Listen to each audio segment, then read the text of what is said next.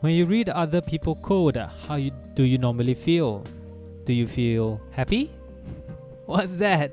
You tend to feel confused and angry, and I can assure you, you have these words that you say. What the f? When you see code, it is like going to a room. Where do you feel most peaceful? A messy room or a clean room? I suppose the clean room, because we instinctively like cleaner stuff. If you say you like the messy room, then go to the dirtiest toilet and take a sh. So here are 5 Flutter clean code tips that I've done and I'm going to share with you. First, refactor as you go. Meaning if you know you need to implement something similar, maybe 3 times, I think it's best for you to refactor. Don't refactor after you finish your feature, it's probably too late. So I have with me here an add button. With an add button comes with other 2 buttons that you usually need. The edit button and the delete button. However, they look very similar. But your feature is to finish the to-do list page, so you don't have time to refactor this add, edit and delete button, even though they look very similar. Well, that's the wrong mindset. What you need to do if you see something where the widgets are very similar in design. For example, the flat button has a text widget and an on press. And then the edit button has the same thing with just a text widget.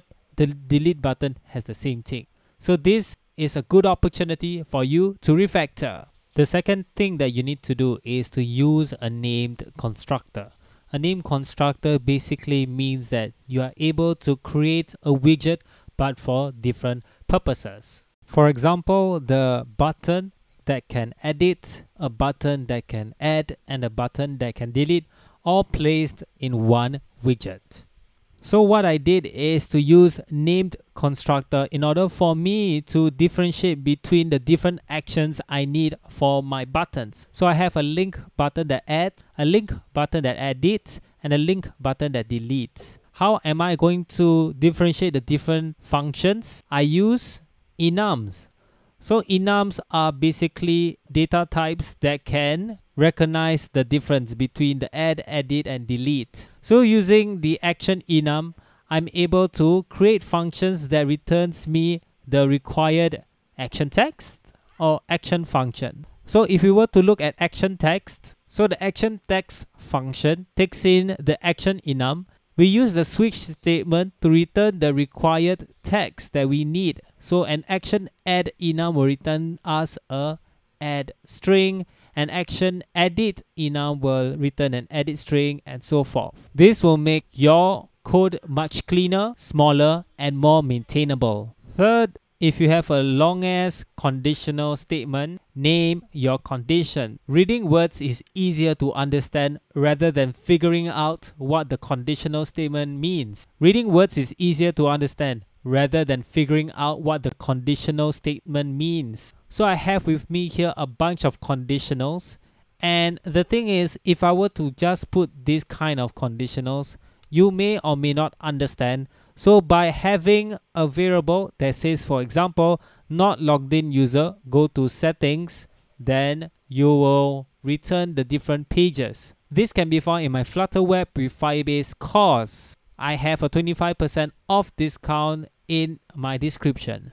So by having your conditional statement as a variable, it's easy for you to read it. Instead of you reading like this, settings, instead of you reading the conditional statement. So for example, final not logged in user, go to register. If I do not put this variable, you will read this settings name equals to this string, and then you have this not is user logged in. So this might be confusing, but if you put into a variable, it is easier to understand.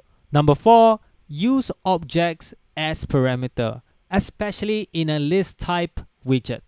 This is when you have to fill up different elements, and instead of having 2 lists of data, you can make it into a list of objects. This will reduce errors, especially index errors, and it's easier to reference the properties you need. So I have with me here a links list widget, and this links list widget requires the same number of names and the same number of links. However, if you were to do this, you can just use a for loop, and then inside your list style, you will just get the required name and link as an index. However, if you were to have 5 names and 6 links, this will then shout an error. So how do you avoid that? So what you can do is you can create a class that's called link detail, and this will give you an object with the name and link property that we need to create our links list. So in our links list, now we have a list of the link detail, and we can use the for in loop in order for us to grab the single element that we require to get the name and link property. If we were to have 6 link detail, then we will be returning 6 links detail. This will prevent us any index error, and it will make the code so much readable. Lastly, comment when necessary. The best comment is a good name for a method or class. For you to comment in Dart, you can just put in 3 / and you can type in the comment that you need. So in the link button, you could see that the comment here has been rendered for you inside Visual Studio Code. However, good comments doesn't need comments. So this is a useless comment. We know that this link button widget will return us a link button widget. We don't need a comment to say exactly what it is doing. So comments can be sometimes useful when explaining why something is being implemented in a particular way, or when explaining complex algorithms when all other methods for simplifying the algorithm have been tried and come up short. So if the user doesn't know what action is required, you can put in a comment that says it consists of the add, edit, and delete enums for them to use. So this comment will be rendered. In summary, refactor as you go, use name constructors, name your conditionals, use objects as parameters, and comment when necessary. Remember, less is more. If you like this video, give it a thumbs up and subscribe for more of these videos. Comment down below any clean code tips I missed out. And that's all. Stay safe, have a nice day, and bye-bye.